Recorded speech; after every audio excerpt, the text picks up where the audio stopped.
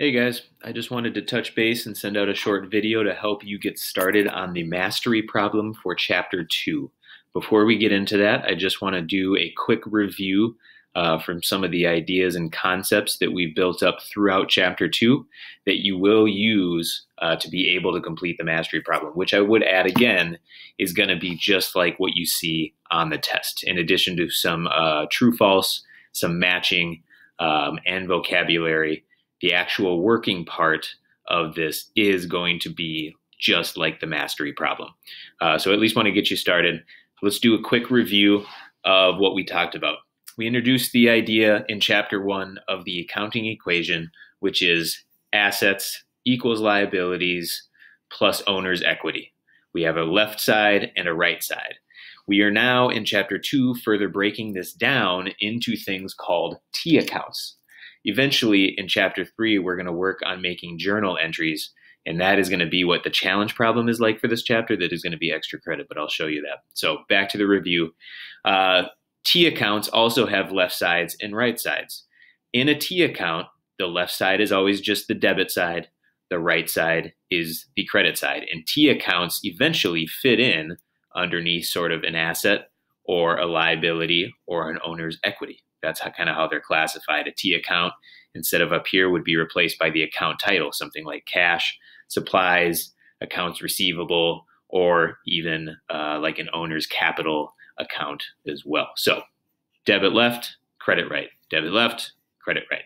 Remember that. You got to have it memorized. Which side goes up, which side goes down, we'll cover next. Assets are on the left side of the accounting equation. I'm going to just go through this real quick and then I have one more visual.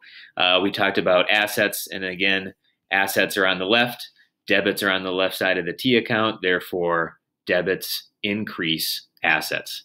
Liabilities and owner's equity are on the right side of the accounting equation, therefore credits increase liability accounts and owner's equity accounts. We also introduced this idea of a normal balance. It's more of just a title or like a term that we would use to say assets have a normal debit balance, which just means the normal balance is always on the side of the account that increases. Since debits increase assets, you would use that terminology. You would say assets have a normal debit balance. Liabilities and owner's equity, on the other hand, have a normal credit balance, which means credits increase liabilities. So this slide just sums up what I just showed you there and what we were just talking about. Again, I don't say it too often, but this is really, really worth memorizing. It's going to help you for the rest of the course. If you are going to study business in any college or anything like that, even if you open your own business, you're going to have to know this stuff. So memorize T accounts. Debits left, credit right. That's the first thing. Next, memorize assets are increased by debits. Liabilities and owner's equity are increased by credits. If you remember those two things, then you'll be able to just fill in the blanks for the credits. Well, on assets, again, there's an increasing side and a decreasing side. So if we know debits increase assets, then credits decrease assets. Flip side, on the other side of the accounting equation for liabilities and owner's equity, debits decrease, credit increases. Owner's capital accounts, the drawing account, whatever, any of those owner's equity accounts we talked about, sales, revenue, investment, stuff like that, debits decrease, credits increase. So just a quick little review. One last thing as you're going through is just remember this slide here. As we look at each transaction, we talked about these 4 questions, and this is what you kind of need to be able to do to walk yourself through this, because it seems like a lot, but it's not too bad if you break it down. So first of all, as you're looking at these transactions, ask yourself which accounts are affected. Okay. Cash, prepaid insurance, or is it a cash and a sales, whatever. How is each account classified? Well, cash is an asset. And say you're talking about getting cash from a sales. Well, in that sense, cash is affected. That's one of the accounts. And sales would be the other account. Cash is an asset. Sales is part of owner's equity. How is each classification changed? Well, when you receive cash from a sale, cash increases and sales also increase. How is each amount entered in the accounts? When you talk about a single transaction, you're always going to have one debit and a credit. You're not going to have a debit and a debit in one transaction. All right, so debit and a credit, so you can talk about it in that. So if you receive sales or if you receive cash from a sale, you need to debit cash because remember, debits increase cash. Question number 3, we have to increase cash. How do we do that? We debit cash. Then we have to credit sales because remember, sales is a part of owner's equity. It's on the right side of the accounting equation. On the right side of the accounting equation, credit increases owner's equity accounts. So we would then need to credit sales, making them both go up, making both of our sides of the accounting equation equal. All right, that's the review part. Let's look at the mastery problem. I'm just going to get you set up on that. When you log on to MindTap, click on Chapter 2 Review. You're going to scroll down. Here's kind of a summary of all the stuff that you guys have done so far, the vocab and the study guide. I had you look at the application problems, which are just for practice. You can try those as many times as you want by hitting that try again if you want to reset them. So I'm not going to take that, but the mastery problem is a part of your grade, and there's an extra credit problem on this too. It's the same idea, but you're going to be writing them in a little bit of a different way. So since it's extra credit, I'm going to kind of let you guys try to figure that one out. If need be, we can kind of go back through it again too, but let's worry about the mastery problem right now, which will be 10 points for you. Click on that.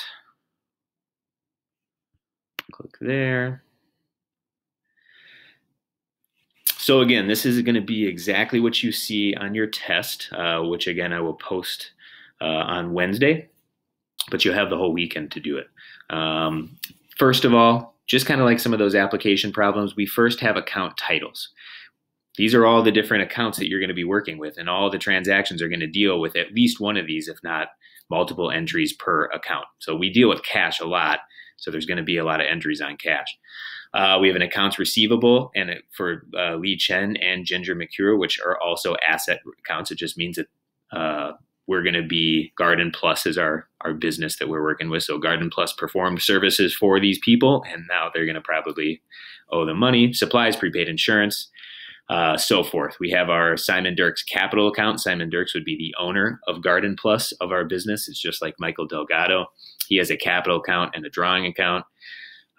We can talk about the different owner's equity accounts here. We have sales, different expense accounts based on that. So again, we're kind of looking at that chart of accounts for Garden Plus. All right, so we're not going to really do anything with that.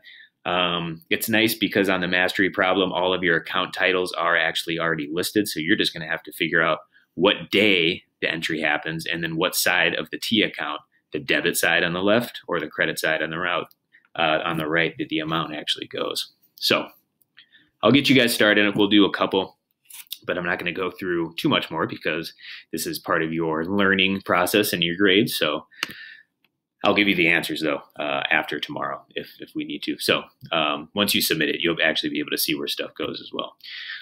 So if you click over on the transaction side here, you'll see a whole list of transactions. Now note, it looks like there's 30 transactions, but these are not numbers. These are dates. So sometimes you have 2 transactions made in one day. So this is May 1st, May 2nd, May 4th, May 4th, May 5th, May 8th, 9th, and so forth. All right, so that's going to be important. I'll show you where that goes. And then also the amounts are going to go there. So let's look at this first transaction here. I'll highlight it there for you. Well, I guess it's not working. Okay, anyway.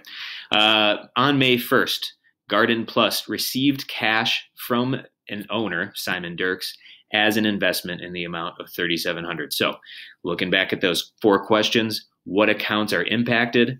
Cash and an owner's equity account, which is going to be the capital account.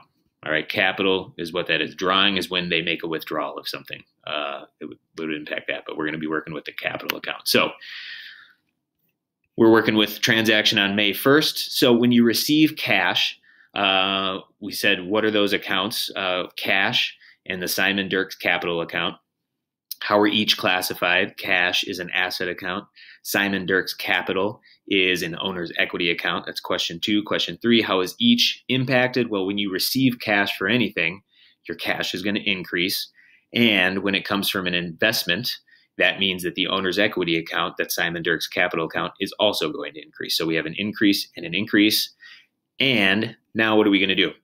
So we know that we need to increase cash. How do you increase an asset account? You have to debit it. So May 1st, that's what that means right there. May 1, we're going to type in, we got cash from the owner in the amount of $3,700. We're going to type it in right there. There is no need to put a plus or a minus because, again, you know that on the left-hand side, there's always the debits. If it's on that left side, it's going to increase cash. So this is the same as saying like a plus 3,700, but you don't need to put the plus there because you know it's on the debit side, therefore it is increasing. So our second entry, we need to go down to Simon Dirks Capital because that's our second account. So also on May 1st, that was increased by 3,700. So what have we done here?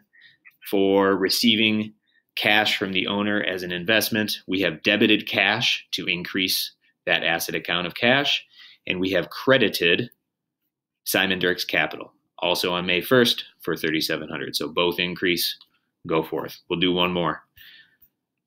Paid cash for rent. Well, anytime you pay cash for something, it means your cash is going down. All right, so cash is an asset. May 2nd, we paid cash of $600. That's one.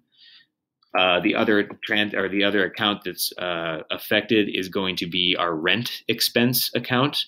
So also we just need to scroll down and find our rent expense, which is right here. And so if we were up here and we credited cash, which means we made cash go down by crediting it, we need to debit, because again, it's kind of the opposite. You're always going to have a debit and a credit. You're going to debit rent expense on May 2nd for $600.